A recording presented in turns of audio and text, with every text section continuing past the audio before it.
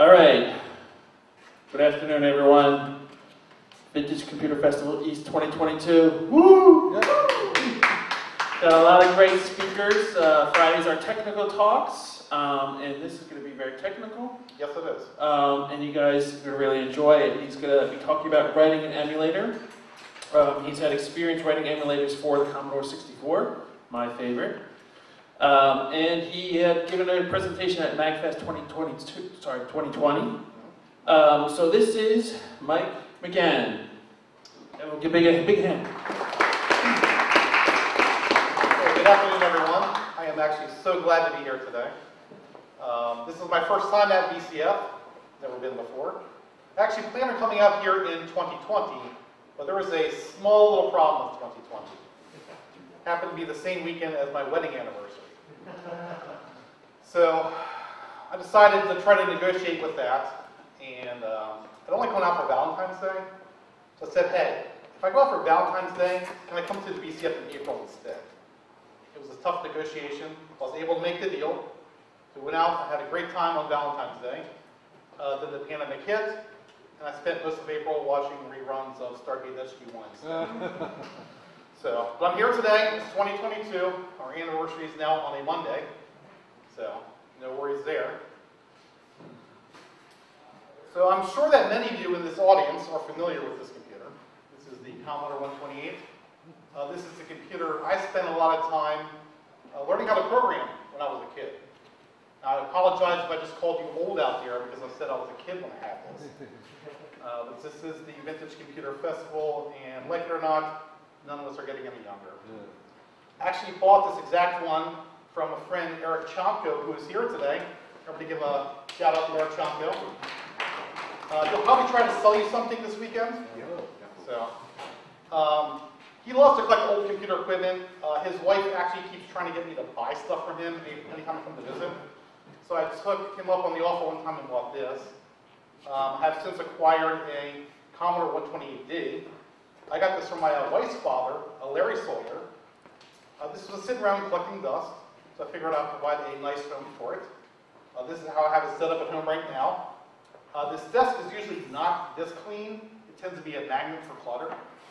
So, but it's been really fun playing with the Commodore computers again, and it sort of got me thinking, you know, how much would it take to write an emulator for the 64? Now, I don't want to do anything completely comprehensive or anything like that. I don't have time for that. But how about enough just to get up to where you can actually type in a basic program, everybody's favorite Hello World, and of course go to 10, because you have to say go to 10. So that's what we're going to talk about today. It's basically how to get from scratch up to getting to Hello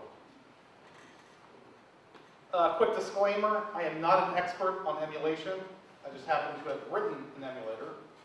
I'm also not an expert on the Commodore stuff. I just happen to own one.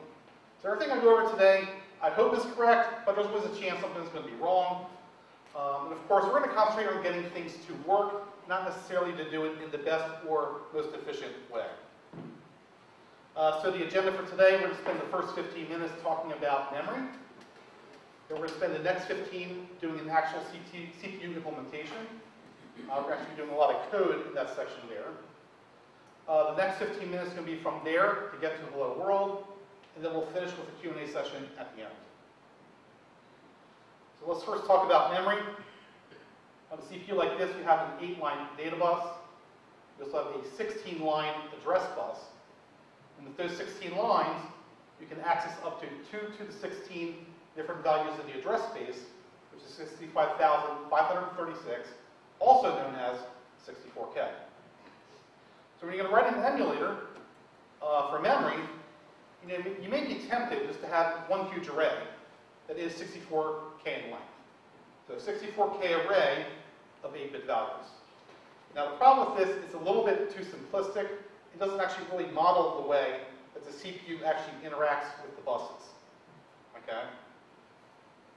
So while most of the time the CPU uses the buses to talk to memory, whether that be RAM chips or ROM chips, it can actually use it to talk and communicate with other chips or devices on the machine as well, whether it be the sound chip, whether it be the video chip. And can actually talk on the bus to be able to manipulate the lines on the back of the computer for the user port. So what you could actually do is take one of those lines on the user port, hook it up to a relay, hook up that relay to your desk lamp, and then tweak a value memory to turn your lamp on and off. That's pretty great. Now, I wouldn't recommend doing that because it's really easy to fry your computer if you do something wrong this way. They don't make Commodores anymore. So you want to have that kind of fun, buy an Arduino. They're only $6 if you screw them up. You have to buy a new one. At least it was before the chip shortage. I'm not sure how much they cost now. It might be $60 now. I'm not sure. So we're talking about the Commodore 64. It actually came with 64K of RAM. As we're talking about before, we only have 64K of addressable space. So where does everything else go, such as like the ROM chips? So of course, a common technique used in the day is that we map these ROM chips into the address space as needed. So here's an example here on the Commodore 64. We actually have the basic chip mapped in at 8000. We have the character generator ROM mapped in at D1000. And then we actually have the kernel mapped in at E1000. And the great thing about this is that, let's say you're writing something that's in pure machine language and you don't need the basic ROM in, you can just sort of map that out and you get access to more RAM for your program. So on the Commodore 64, there's actually 5 latches that control the memory configuration. 2 degrees of control, depending on what's plugged into the expansion port. The other 3 can be manipulated by the programmer at runtime. So that gives you a full 32 different combinations here.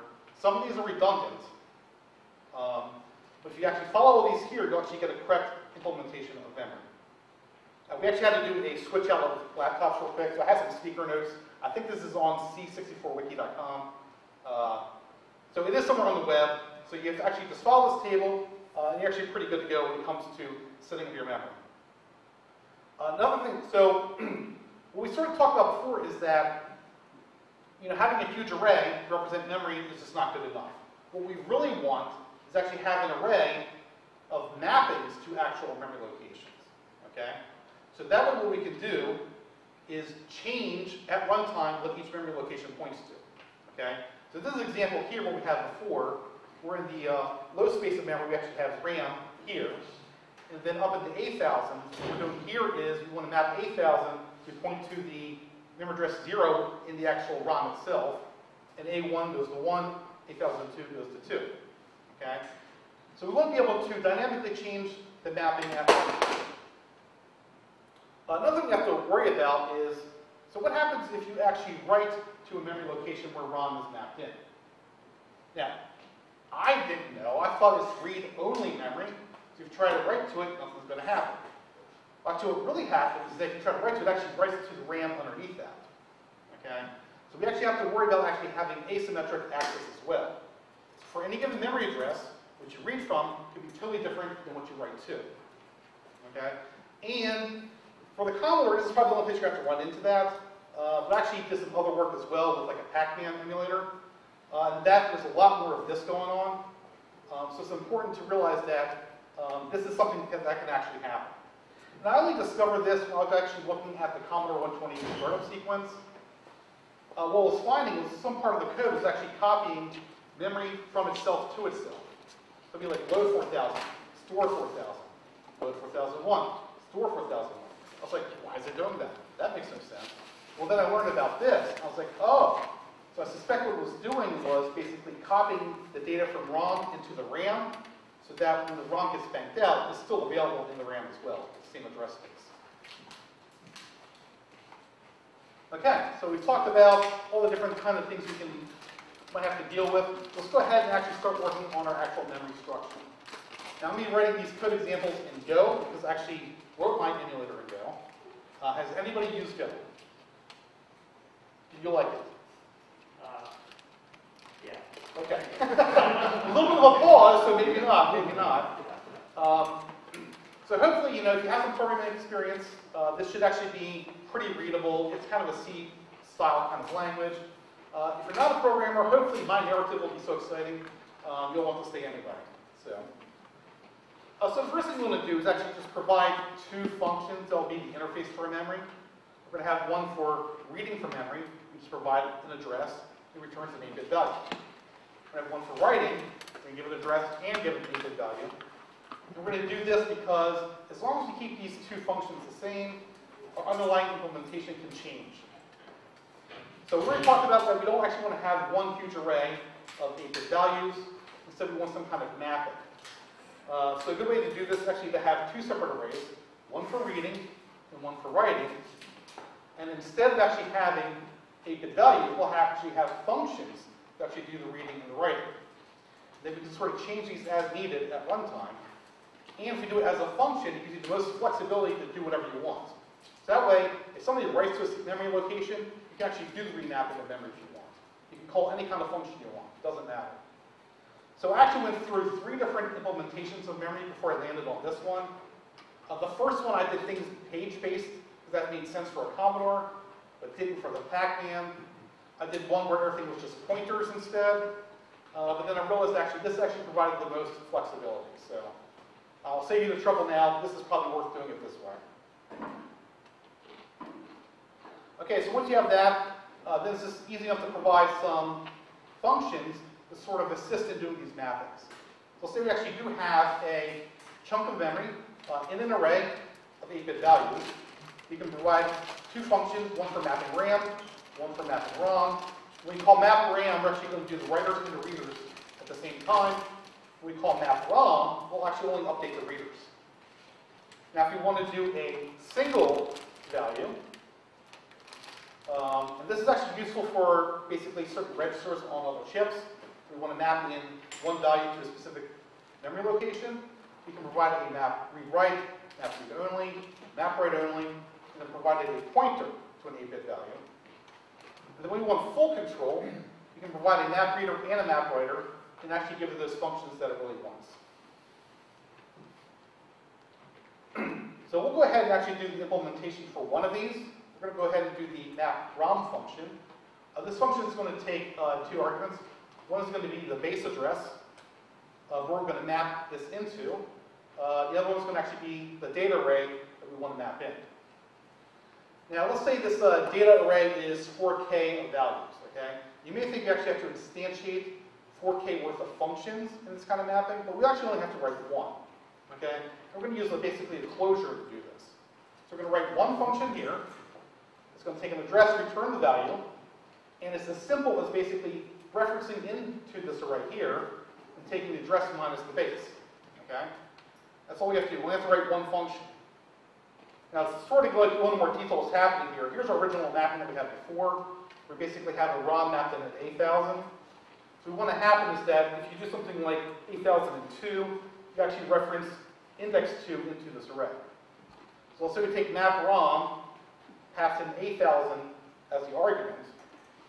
Now with this function here, if you happen to pass in 8002 to read from that address, what will actually happen here is the 8002 minus 8,000, which gives you the correct value of 2. Okay? That's how you're mapping. And then we now just need to copy this into the address space this way, just by looping over it. Okay, so we're going back to original example here. We're actually going to try to do the original bank implementation. We actually have basic the other ROMs mapped in. So we'll first do our mapping here by calling map RAM. We'll provide a RAM variable that has a 64K chunk of memory and say map at 0,000. So it's going to do the read and write mappings for both of those. Now we call map ROM to put the basic on top. We pass in an array, we call the basic information at 8,000. They'll actually update all the readers for that location, but actually won't adjust the writers. So that way, you actually try to write that location, we'll actually hit the RAM underneath. And then we do the same thing for the charge and ROM, and also the kernel. That's basically how you sort of do your mappings. And anytime you want to readjust memory, you just recall the mappings, and you're good to go. Okay, so now that we actually have talked about memory, we went through a quick implementation of that. We're now going to talk about the heart of every computer, which is the CPU. This is a photo from inside my 128. I probably should have cleaned it up a little bit before taking this picture. It looks pretty bad there. But the 128 is actually the 8502, is a variant of that. So we're going to be talking about that. Of course, if you're a Commodore fan, the 6502 is your second favorite chip, because you know the first one's the SID chip, right? So if you want to be able to understand the machine you're going to emulate, you need to be able to speak in the language of the machine. And I learned how to speak 6502 by reading this book, Machine Language for the Commodore 64, 128 and Other Commodore Computers by Jim Butterfield. Okay, this was actually a really good book. I highly recommend it. If you want to learn 6502, this is the book you should get. I actually still have this book. So it has survived until today. So now if you don't have this book, there's good news. There's actually a PDF of this available up on the Internet Archive for download. The Internet Archive is a great resource. We actually have a lot of back issues of Compute's Gazette as well. So if you're interested in those, I know what you'll be doing later tonight.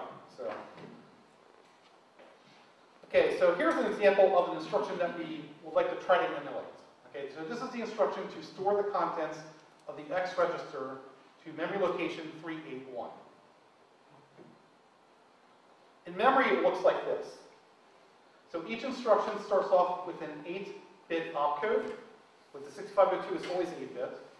The opcode for this is actually 8E. Then each instruction can be anywhere from 1 to 2 to 3 bytes in length. This one's actually 3 bytes in length. What follows the opcode here is actually the address, which is 8103. It's actually backwards in memory, because this is a little endian architecture. That's the way that works. It feels the correct way, it actually needs a big endian. But actually, the cool machines do it the little endian way. And the example I picked is actually on the front cover of this book. As you can see, the 0 character there is actually saying the instruction, and then the 1 character is saying how it looks in memory. So now, how cute is that? So, whoever came up with that, that's great. So now we'll start working on our CPU implementation. We're going to start with the structure to begin with. The first thing the CPU needs is its view into memory. So we're going to give it a pointer to our memory object we created earlier. We then have to work on our registers. The first thing we're going to need is the program counter. This is a 16-bit register that will tell the CPU the memory address of the next instruction located in memory. We then have our A, X, and Y registers. These are 8-bit registers. A is the accumulator, where all the fun math happens. X and Y are used for indexing. You can also use all 3 for anything you want as well. We also have a stack pointer. We also have the status register. Now the status register contains various flags. These flags contain the results of the previous operation, or they can be set and cleared to control the operation of the CPU itself. So as we write our implementation, we're going to be working a lot with the status register, but we're actually be working with the individual flags. So we actually want to be working with the individual bits on a regular basis. So there's a couple ways you can actually go around doing this. You can actually just have, these are actually the flags. I don't have my notes ready, I'm sorry. But these are actually the flags that we're talking about here. I'm not going to go into detail on these flags. But the one way you can do is actually have some constants here to basically represent your flags and do all your standard bit twiddling tricks to turn the flags on and off as needed. What you could also do is just provide some convenience functions. For example, let's provide a function called C to return the results of the C flag as a Boolean, as necessary. Or you could flip it around. Instead of storing the status register in the struct, you actually store the individual flags as Booleans. And then what we could do is actually have a status register function that will return all of them or together in the time you actually need to work with the full status register. So there's a couple different ways you can do this. I picked the first way. For the remainder of today, we're going to do it this way because it's a little bit easier to read the code on the screen. Okay, our basic run loop is actually quite simple. It's going to start off simple. It's going to get more complicated to go along. But at the beginning, it actually does start out pretty simple. The main job of the CPU is to fetch the next instruction from memory and then to execute it. So we'll put our example instruction back on the screen here. The first thing we have to do is write our fetch function. In this case, it's going to get the next 8-bit value in memory according to what the program counter contains. One thing to note about the 8502 is that the program counter is actually 1 byte behind where the next instruction is. So when it's time to actually fetch the next value, you actually have to increment the program counter first. Then I'll put it in the correct location. And then when we return the contents of memory found where the program counter is. Now this is how it works on the 6502. Note with something like the Z80, it's the other way around. You actually want to get the value first and then increment the program counter. So something simple like that can be different depending on which processor you're working with. Okay, now we're ready to write our first instruction. So we're going to start off with logical AND. The great thing about writing an emulator is that the programming language of choice that you're using most likely has a lot of these operations already built in. So if we actually want to do a logical AND between two values, V1 and V2, and this sort of result of that in a variable called R, this is how we write it. Now, with the 6502, you can't actually basically have two operands that are arbitrary. The first one always actually has to be the accumulator. And then the final result also has to go back into the accumulator. So our code now looks like this. CPU.A equals CPU.A and V2. Now, where do we get V2 from? So we're first going to talk about the immediate form of AND. And what this means is that the value V2 is actually going to be the value that's found in memory immediately following the opcode. So for this instruction and the immediate 42, in memory looks like this. It's 29 for the opcode, and then 42 for the value. So to get the value of V2, it's really easy. We just call the fetch function that we just wrote. Now we actually have to set the status flags according to the last operation. With AND, there's two that we're concerned with.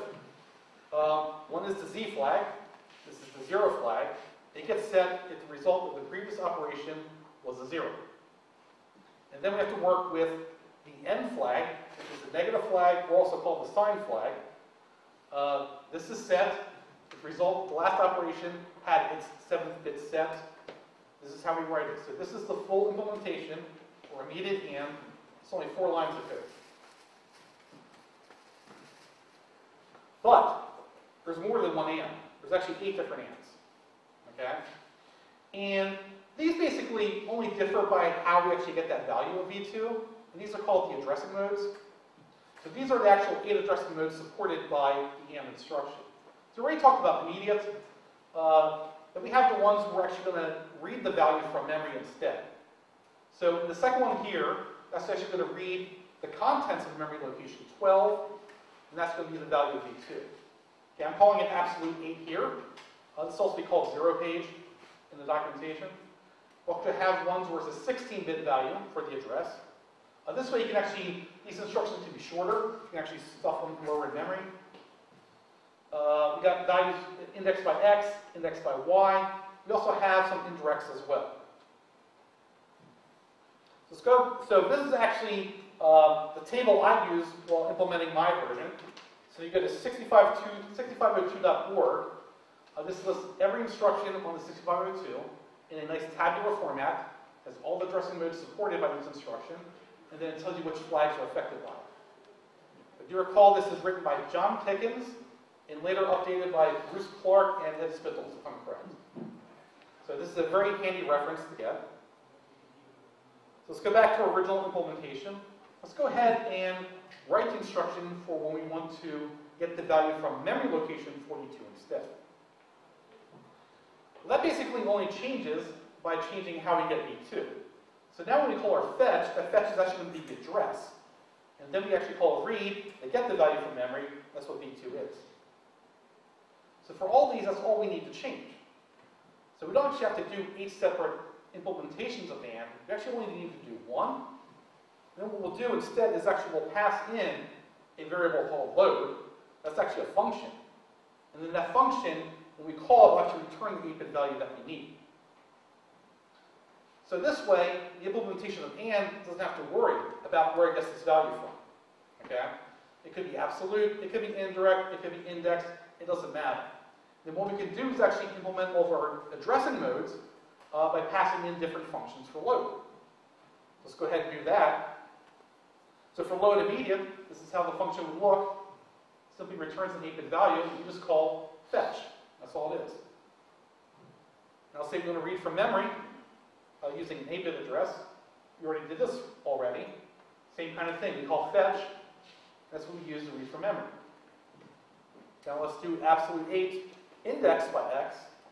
Basically the same thing here. The only difference is, after we fetch, we're actually going to increment that value by the contents of the x register and use that as the address to read from memory.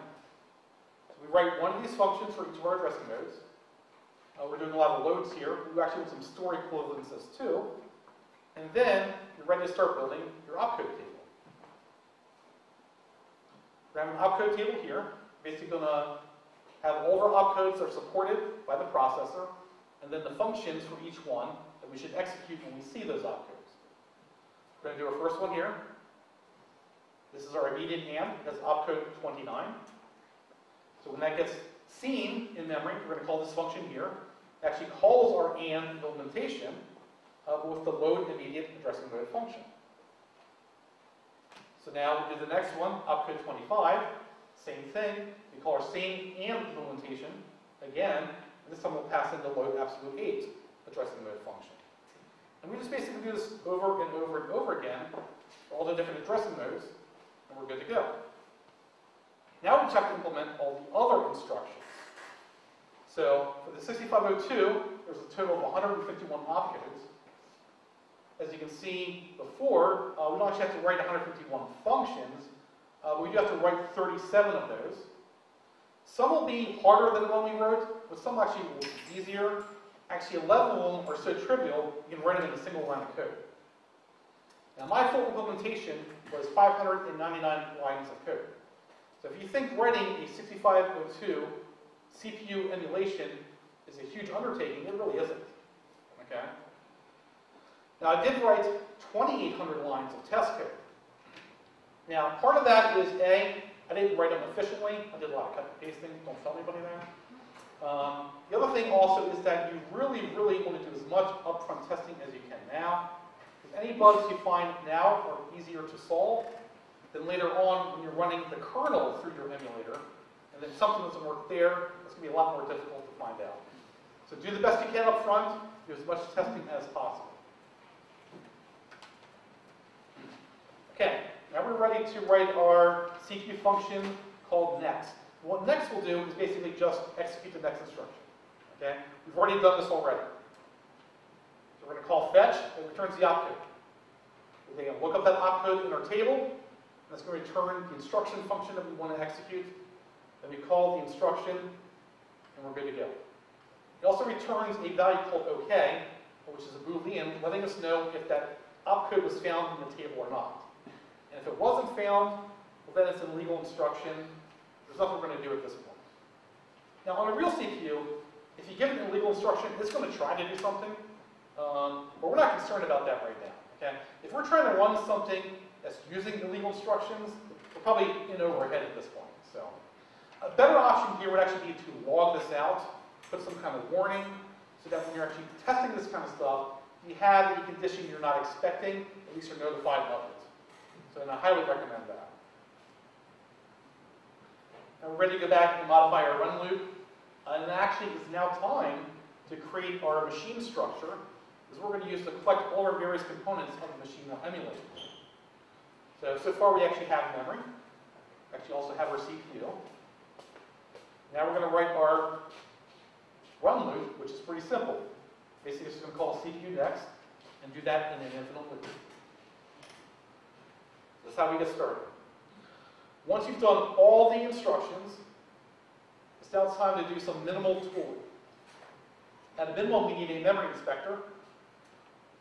We want to be able to view the contents of memory at runtime to make sure the computer is doing what we expect. And of course, at times, it's not going to do something that we expect. And in that case, you may want to trace the execution of the CPU to sort of get a clue of what's going on. In order to write that, we're going to need to have a disassembler. And as bonus points, you can take all these tools and bundle them up into a runtime monitor. You don't necessarily have to do that. I find running this tooling to be fun. So I spent way too much time on the monitor. I shouldn't have, but You know, it's a fun project, right? Okay, so now, after we've done that, we're basically ready to sort of power on this emulator to see if it does anything yet. There's only a couple more details we have to take care of. We actually do need to get some ROMs and load this into memory. We're doing the Commodore 64. We talked about earlier, there's actually 3 ROMs we're concerned about. The best way to get these ROMs is literally just go download the VICE emulator, install it, you'll look through the file system, so you find the ROMs, and copy them over into your emulator. We then have to handle the CPU reset. When the computer is first turned on, the reset line is asserted, and at that point, there's the reset vector located at FFFC that contains the address of where the program should start on a restart. Now, we don't have video up yet, but what we can do at this point is actually just look at video memory. That's located at 400. So what we basically do is look through there and see if we actually get the classic Commodore startup banner. So let's turn it on, see what happens. And if you do it the first time, you're going to get this. Okay? This is a whole lot of nothing. Well, actually, it's a little bit of something. Because actually, these are all 20s. And 20 is the space character. It's actually a whole lot of nothing. It actually would have been a whole bunch of zeros. So, you know, at this point, you know, probably it did try to initialize. It cleared the screen. And didn't make it any further than that. So why did this happen? I don't know. So this is where you actually go through and actually say, okay, let's try to trace the execution and see what happened. So when we do that, we start looking, and you can see that the CPU is caught in this infinite loop here. So what it's trying to do is actually read from memory location D012, and it's branching back on itself until that value is 0. But for some reason, this is not 0, and it's waiting for that to happen, and it's never going to happen. Why is this memory value important? I don't know. I am not a Commodore expert. You know, who is an expert is Sheldon Lehman, who wrote this book called Mapping the Commodore 64. And in this book, it actually details every single memory address and tells you what it's used for. I don't have a copy of this book, but once again, you can get a PDF of this off the Internet Archive. So if we download the PDF and open up to the page that talks about D012, what it'll tell you is that this is actually a register that contains which line on the video screen is currently being scanned. So what I suspect is happening here is that it's actually waiting for the video chip to initialize, and it's waiting for that for the scan line to get to the top for the first time. That's just my suspicion. I'm not sure if that's the case or not. So what do we do here? We haven't actually done anything with video yet. We don't necessarily care about this. So basically what you do here is you basically just give it what it wants. At the beginning of our for loop, we're always going to write 0 out to D012. Okay? Is this correct? Absolutely not. Will this work? I have no clue. But the fun of writing an emulator is trying these things out and see what happens. Okay? Our main concern right now is just trying to make more progress. Right now we're stuck. It's waiting for 0. We'll give it a 0. Now, sometime later, you may actually want to fix this. So it's important to take notes and remember that you actually put this in. You don't want to come back 6 months later and totally forgot that you had done this. So when we do that, let's fire it up again. Now when we look at memory, we actually do get the classic startup Commodore 64 banner. The problem is, with my implementation, when it came up for the first time, it actually said there are 0 basic bytes free. Well, there's definitely more than 0. Why is it saying 0? I don't know. Maybe it's trying to take the total value minus the used, and that's the free. So maybe there's a bug with my subtraction. So I went looking through the subtraction code. I couldn't find anything wrong with it. I suspected maybe a couple other instructions as well. Didn't find anything there. So I did a lot of upfront testing, but it looks like my testing wasn't comprehensive enough because we still have a bug. So what do you do in this case? You can find somebody else who wrote tests. So I found this repository here. This is written by Klaus Dorman. This is actually a test written in 6502 assembly, meant to be run on an actual processor. And the way this test works is that you run it, and eventually the CPU will get trapped at a certain memory location. At one location, it means the test was successful, everything is correct. If it gets trapped elsewhere, that means you have a problem. And where it gets trapped will give you an indication of what the problem is. So I ran this through, and of course, there was a problem with subtraction. So I actually looked through that a little bit more in detail, and I realized that I actually set one of the flags wrong. So I fixed that, and now we get the correct startup banner. Everything's looking great. So now it's time to move on to video. I was actually hoping to spend quite a bit of time talking about video, but with only an hour, there wasn't actually enough time. So for this last bit of stuff we're going to talk about today, we're going to go through this pretty quick. So I implemented it using SDL2. That's a simple direct media layer library. And for video, what we want to basically do is have a window that pops up with a display. And we want to render a frame 60 times every second. In order to render that frame, there's a couple places we want to get information from. One being the background color, that's stored at D021. We need the border color, that's stored at D020. And then we actually need the text. We've already looked at that before with the monitor. That text is found starting at memory location 400. And then the color RAM is actually stored at D800. So, and the basic strategy here is you actually want to have two images. So first we want to do is actually generate a tile sheet over here. So we actually want to look at the character generator ROM that contains all the bitmaps for the characters we're going to display on the screen. So we have to do this once. On startup, we just create a tile sheet here of all the possible characters that we have. And then we'll have another image which will be our render target. So each time that we need to render a frame, just blank it out with the background color. Draw 4 rectangles. That will be the border. And for each column and row in the text display, you basically just want to find it in here and then copy it over to there. That's all it takes to do video to start, at least for text video. So, and actually a lot of things on the Commodore was text video anyway. You play some of your favorite games, it was text mode. It didn't look like text mode, but it actually really was. So once we do that, we get that up and running, and we actually have a beautiful start screen at this point. But what we don't have yet is a blinking cursor. We actually haven't dealt with interrupts yet. Okay? So 60 times a second, the CPU is interrupted to perform certain administrative tasks, such as blinking the cursor, and scanning the keyboard and stuff like that. This was a nice animation of a blinking cursor, but not with a PDF. I apologize for that. So 60 times a second, there's a tug on the IRQ line. When that happens, the CPU finishes execution of the current instruction, then starts the interrupt sequence.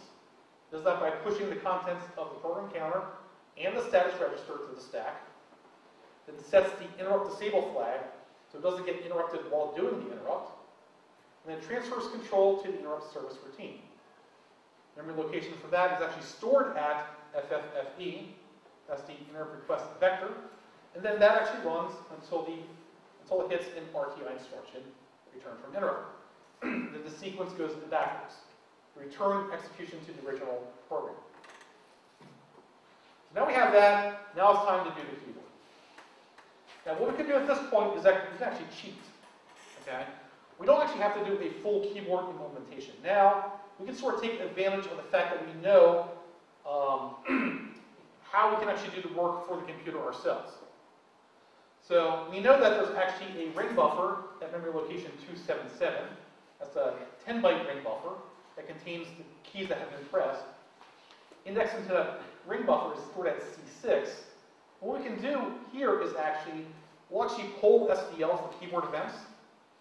When we get an event that one of our keys have been pressed, we take the Mac key or the Windows key or like that, convert it to an appropriate Commodore key, then we begin to stuff it directly into the buffer itself.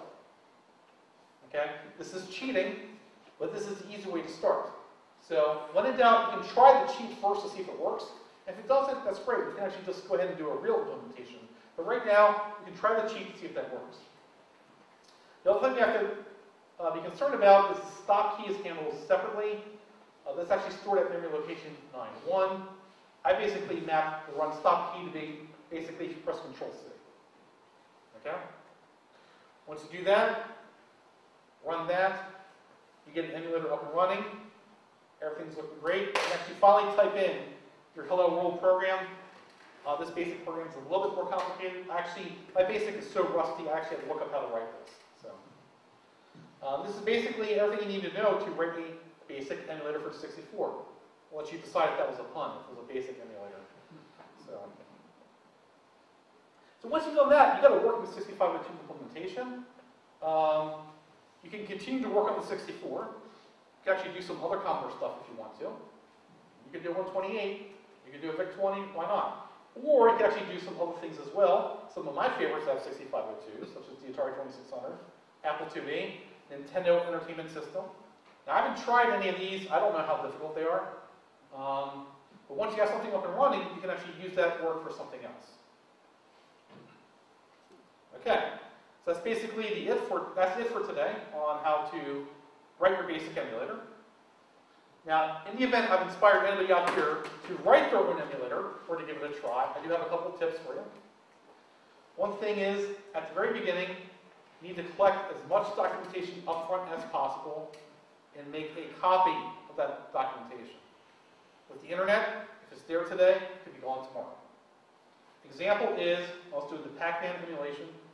There was this great document, 8 to 10 page document, on how to do a Pac-Man emulator, written by Chris Lamont. It was beautiful. I used it, got it working.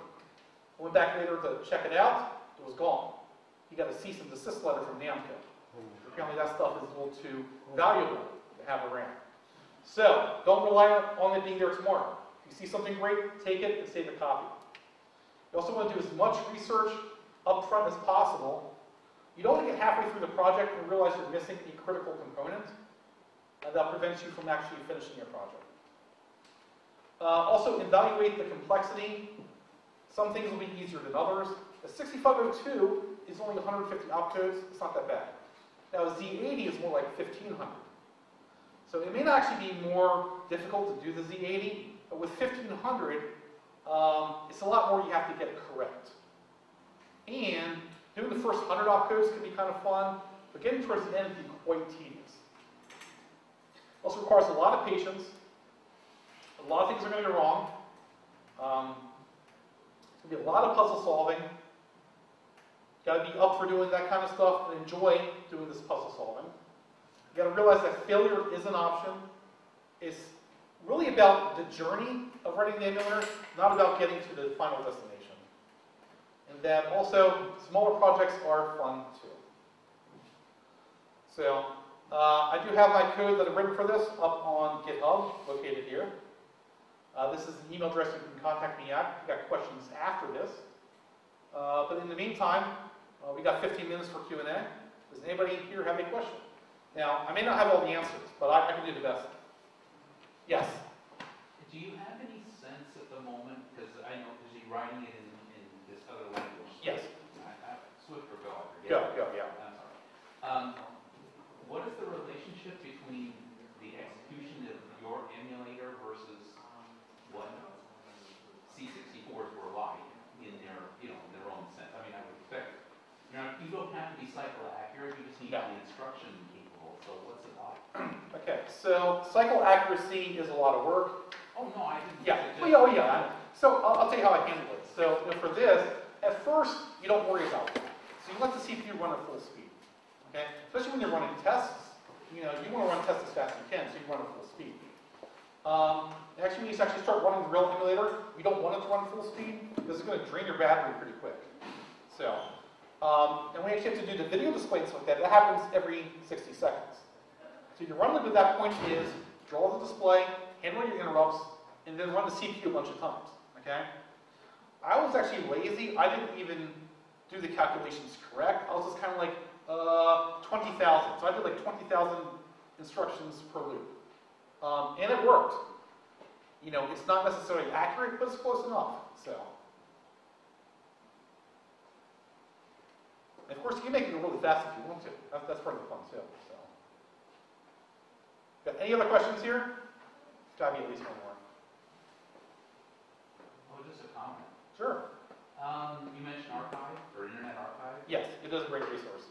The all the Commodore materials are curated at bombjack.org. Okay.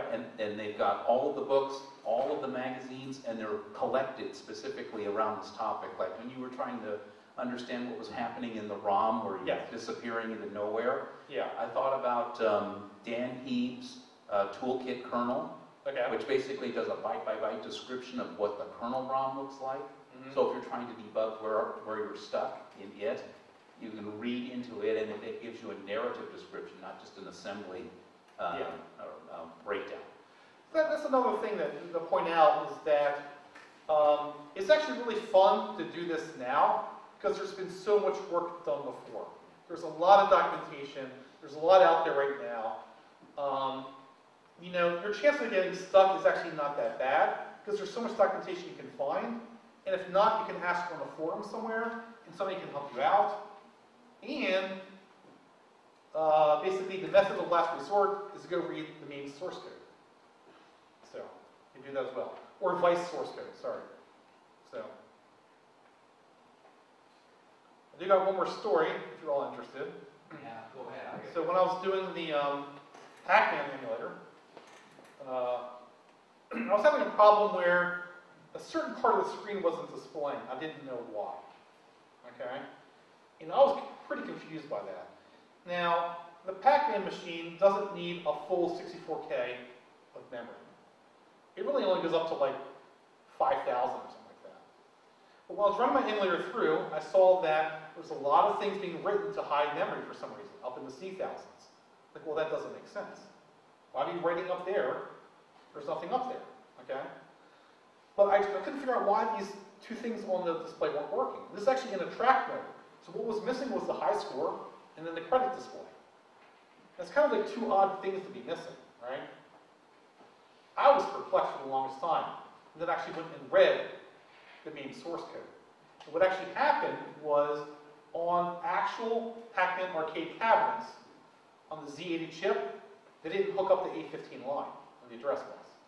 So the A15 was completely disconnected. So what was happening is that when you're actually trying to access high memory, with that not being hooked up, it was actually properly going right into video memory. I suspect it's actually a copyright protection mechanism. So if you actually try to put Pac-Man ROM in an actual working Z80, then it wouldn't look right. And I suspect it's just because if you're an operator and you're going to put this in location and try to make money, people don't want to play if they can't see how many credits you don't have. And if you don't have a high score, well, then what are you going to be shooting for? So those are some of the issues that you run into. So, any other questions? Yes?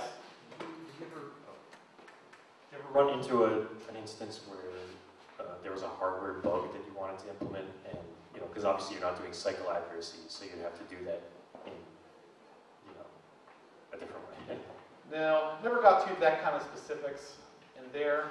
And what's interesting is Pac-Man is notorious for a bug. If you get above like level 255 or something, that completely freaks out. So it's kind of fun to actually do the emulator, put it up, get to level 255, and see it freak out. It's like, well, then I must have done it right, because it actually freaks out in the same way. One thing to note on, when I gave this presentation at MagFest, I gave a less technical one. That was actually more about telling stories than actually doing technical stuff. I was asking if anybody there had brought a Pac-Man machine with them. Out of all places, I think MagFest would have been it, but nobody had one. Apparently there's actually a switch inside the cabinet, and when you press it, it actually just advances to the next level. I don't know why that exists, but apparently it does. So apparently, I think you hit it like 255 times and you get to the kill screen. So yes? I noticed that you kind of skipped the sound emulation. Yes. Like an important part of an emulator would be sound. Oh, it is, it is. But like sound's like a whole topic just in itself. So, you can actually do sound just by itself, right? You can actually just write your own SID chip layer and all that kind of stuff without the sound. For the Commodore, I didn't do sound. For Pac-Man, I did, because I wanted to get something working. And it's probably about 96% correct. It sounds like Pac-Man, but it's just a little bit off. Yes?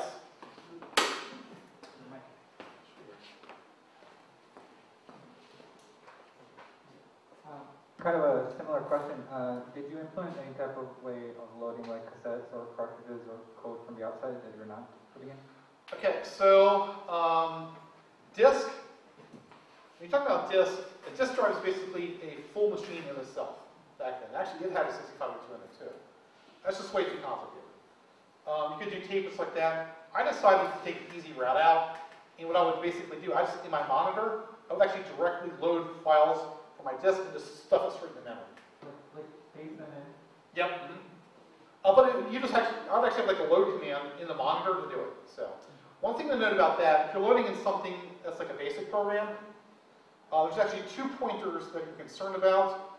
One that's the start of arrays for your basic program, and one that's the start of variables. They actually initially point to the end of where the program is. So if you load in something directly like that, doesn't know about it, you actually have to adjust the pointers to be right after that. If not, when you start running the program, we'll actually start overwriting the program. So I just did it that way. I got enough up and running. I could play some basic stuff like that. I was actually going to give a quick demo today, but that's not going to happen. So.